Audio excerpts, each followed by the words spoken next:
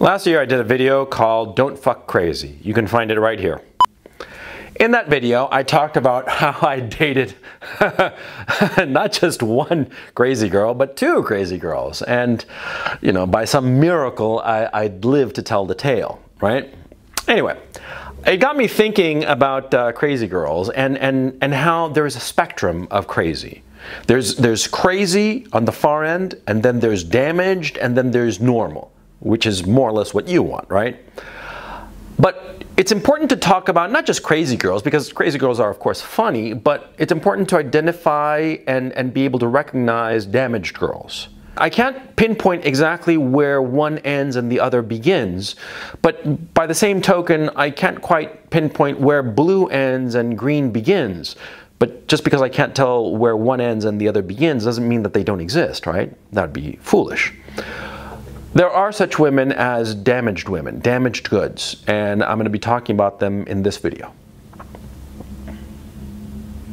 First of all, what are damaged girls or damaged women? Well, it's a little bit hard to pinpoint because it's a little bit different for every woman who's damaged. But these damaged goods are just, you don't want to be involved with them long term. You know, short term, or maybe even medium term, as a you know, in-between relationship, sure, no problem, you have a good time with her, right? But long term, that is, you know, when you decide that you want to have a family, don't go with damaged girls. Do not. And I'm going to explain why in this video.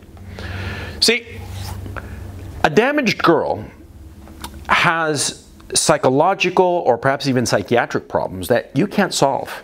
They go beyond the ability of a man to solve them, okay? And these problems that they have, they're going to bring you down. They're going to bring you down, and they're going to hurt you long term if you decide to, you know, marry up some girl who's damaged.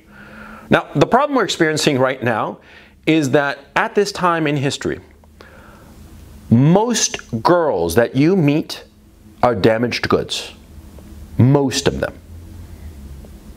And that's a tragedy, but that's the state of affairs. Now, why is this the case? Well, for two reasons. Number one, so many girls today have been raised by single mothers.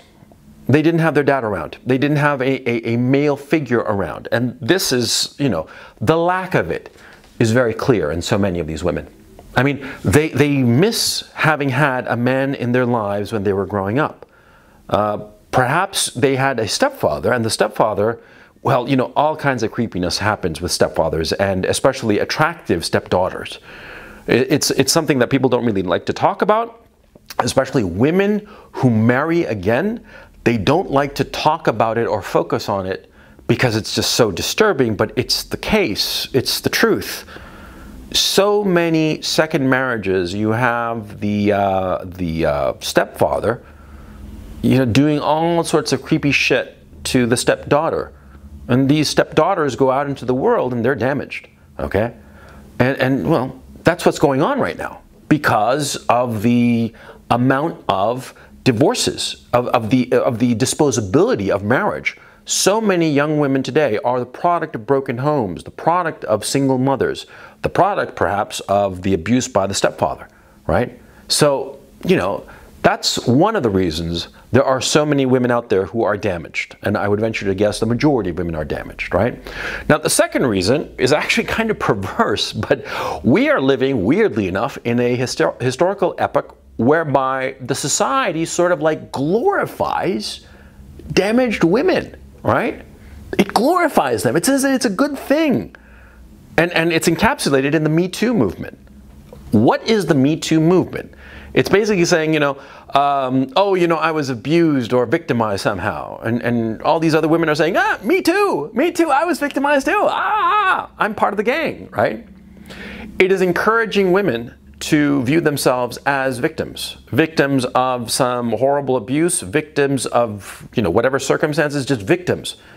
And make of themselves victimized women who are damaged, okay? And you know, that's a bad thing, but that's the fashion nowadays, and it is a fashion, by the way. You know, this kind of shit, Me Too-ism, you know, it's a fashion that'll pass. But the problem is that it is pernicious because women tend to be compliant creatures.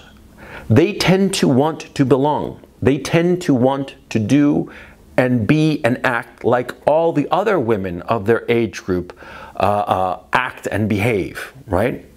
And so if that means that, you know, most of them are going to act and behave as if they were damaged and be these narcissistic twats, they're going to do that, okay? So for these two reasons, you have a majority of women today are damaged, okay? Now, how can you spot damaged women? What are the tells? Well, there are a whole bunch of them, both visible and that you can spot early on in their conversation. For example, a girl with too many piercings. You know, she's got like, you know, 1 or 2 earrings, that's fine. But she's got like 10 in one ear, and she's got like a nose ring, or one of those stupid, you know, like cow rings. Like, what the fuck is that? I've never understood that. But okay, they've got like a cow ring, right?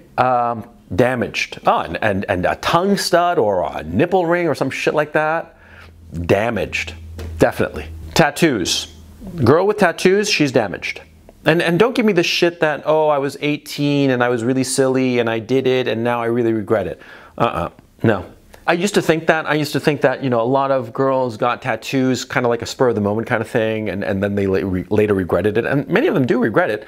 But even the ones who regret it, they are damaged. They are, I mean, the fact that they got a tattoo proves that, okay? No matter how small, no matter how discreet, they're fucked in the head.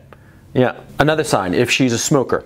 If she's a smoker, she's damaged. Smoking cigarettes or vape, same thing. She's damaged. Crazy hair colors, you know, like blue or neon green or some shit like that. Drug user, definitely damaged. I mean, if she likes her coke, her pot or whatever, damaged. Now, those are the visible signs.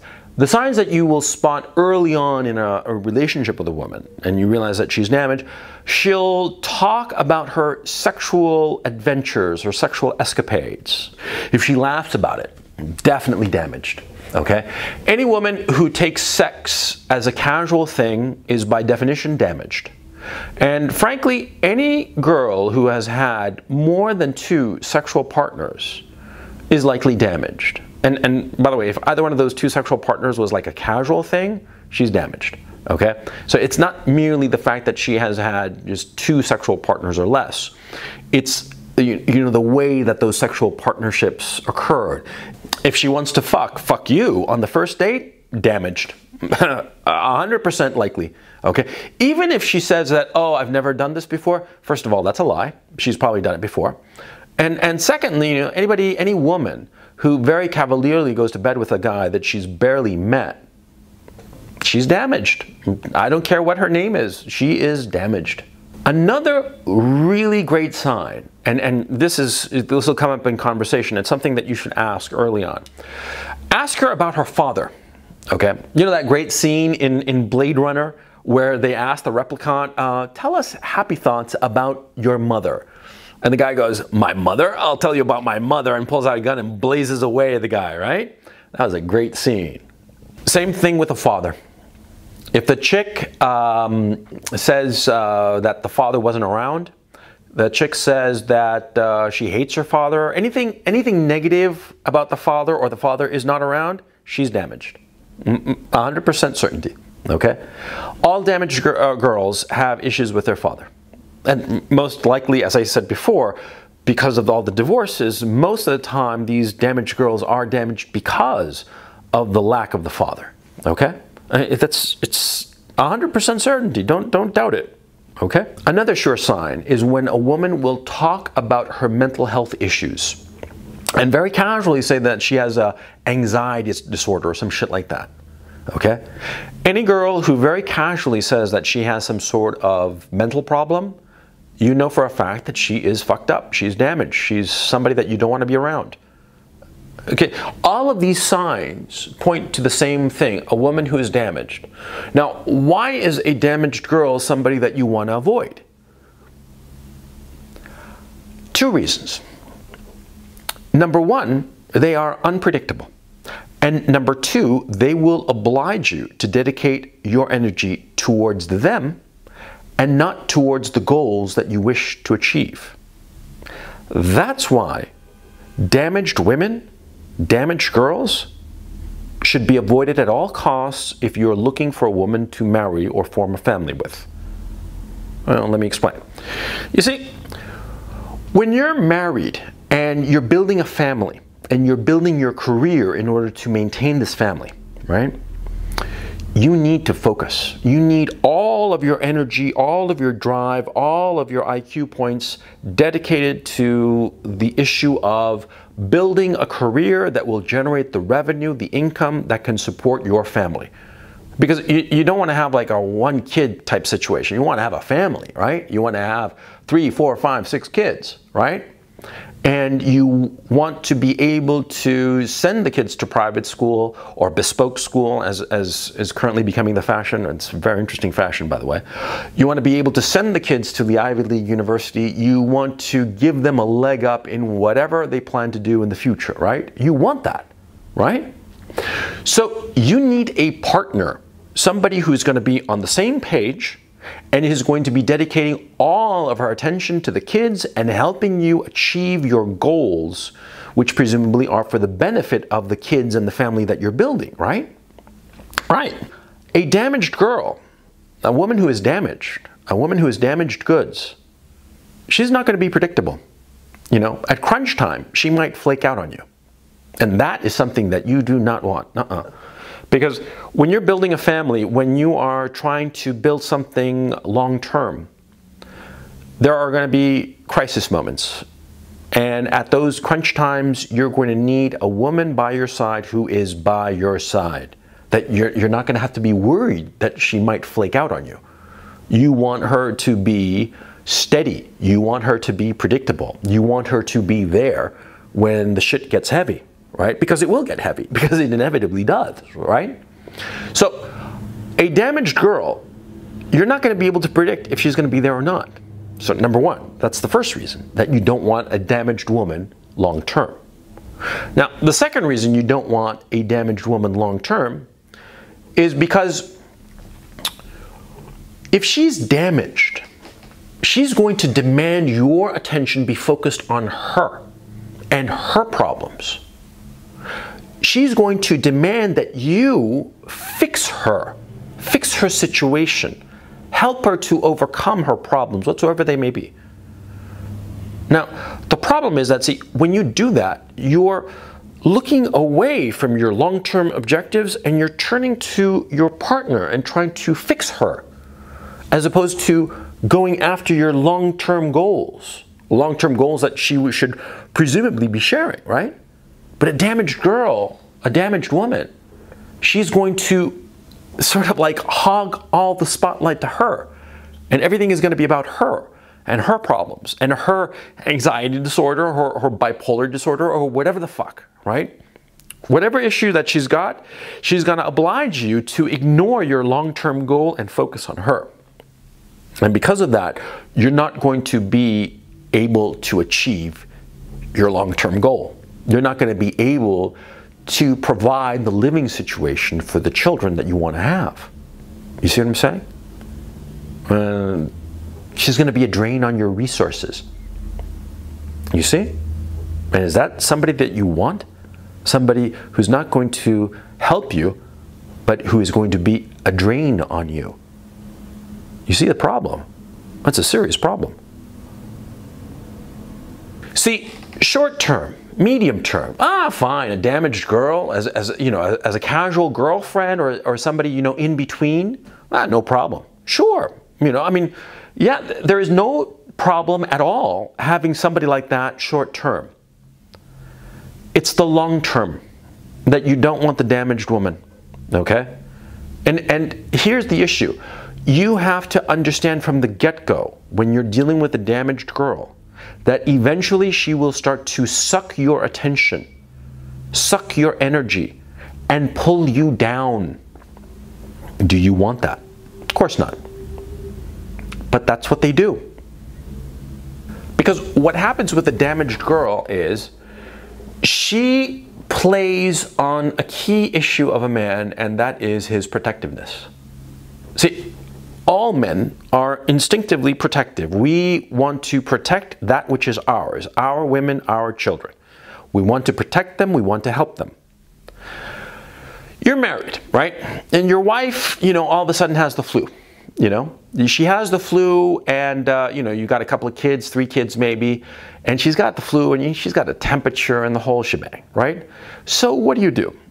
You call up work and say, look, I'm going to have to do only half days for the next week or so because my wife is really sick. And you take care of your wife. And you do a lot of the things that your wife would be doing. And you support her and you protect her. And you bring her chicken soup, right? And you change the sheets while she takes a shower and feeling miserable and all, sweaty from the fever and stuff like that. And you try to comfort her. And that's perfectly natural and normal and good. And it's something that you should do. Because she's your woman. She's the mother of your children, right? You should do that. You should take off work for a week or so. And that's perfectly fine for a week or so. But what happens if it becomes months or years?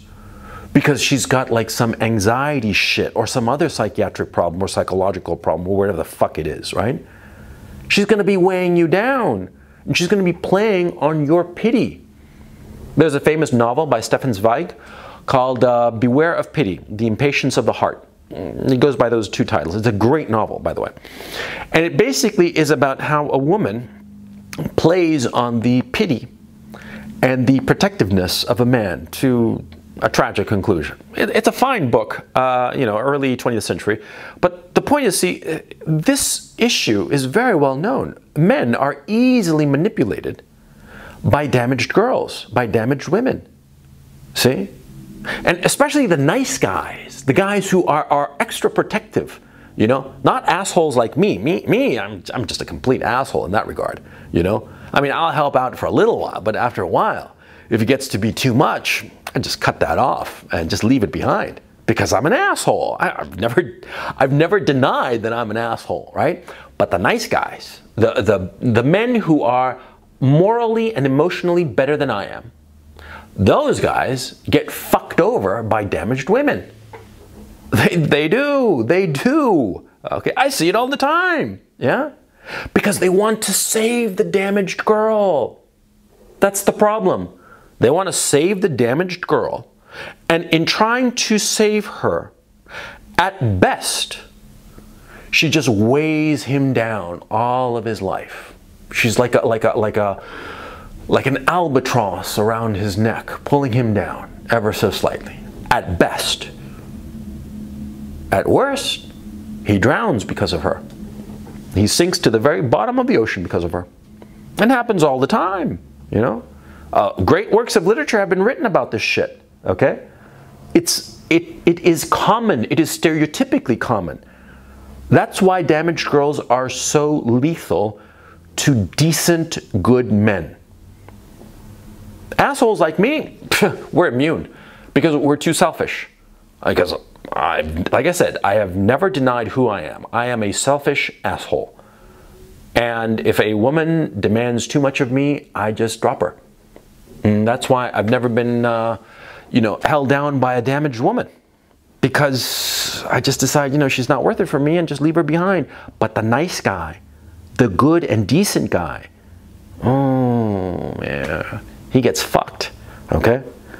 You who are watching, you who are presumably decent, that's why I'm telling you this, see? Because assholes, the assholes like me who are watching this shit, they're like, I don't have to worry. And they don't. They don't have to worry because they are such assholes. They are so selfish that no damaged woman will be able to get her claws into him. But the nice guys like you, learn to recognize them. There are outward signs and there are inward signs. Like I said, piercings, tattoos, shit like that.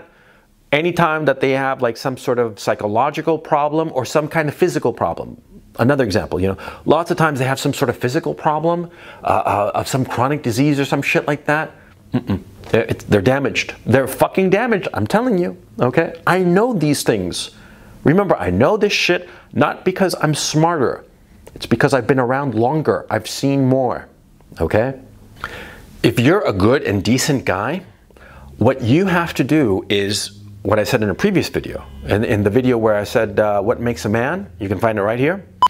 You see, you might fall in love with a damaged woman. And this happens all the time. You will fall in love with her, and you will recognize that she is damaged and that she's no good for you and that she is pulling you down, right? Well, here is the moment where you have to apply some of the ruthlessness of men who are bigger bastards and bigger assholes than you, and you have to set aside your love for this woman and dump her. Dump her as soon as you realize who she is, because she is going to bring you down, and you will never achieve any of the things that you want in life, because she will make sure of it. She will make sure that she is the focus, the center of your attention. She will dominate your attention, suck away all of your focus onto her. And as the years pass, you will watch as that peak, that summit, that thing that you were striving for, it gets further and further away from you as the years pass, because the woman that you are with, the damaged woman that you are with, this damaged woman is driving you away from the things that you want. You don't want that. So cut her out. As soon as you realize who she is, dump her. Be hard about it. It's difficult. Especially if you're a decent and good man. It is very difficult, but you have to do it. Trust me on this one. Trust me, okay? Because you will live to regret not having dumped such a woman.